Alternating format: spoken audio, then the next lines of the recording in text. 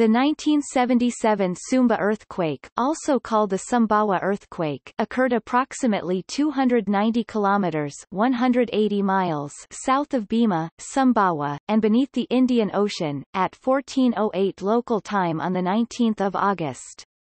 With a moment magnitude of 8.3, the earthquake is notable for having an unusually great magnitude for a shock with a normal faulting focal mechanism.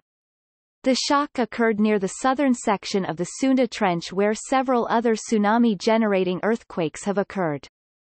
The earthquake was at the time the largest outer rise earthquake ever recorded in Indonesia, and aftershocks along the trench extended about 130 kilometers (81 miles) eastward and 110 kilometers (68 miles) westward from the epicenter. Although damage from the earthquake was limited to Indonesia, ground movement was reportedly felt as far afield as Albany in Australia, and the power supply was briefly cut in Port Hedland.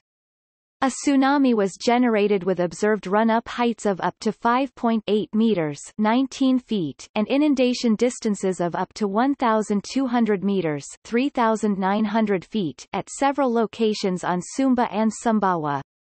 The combined number of victims from both the earthquake and tsunami in Indonesia was at least 107 confirmed dead and several dozen others missing, presumed dead. Several sources combine the two for a total casualty figure of approximately 180 deaths and 1,100 injuries.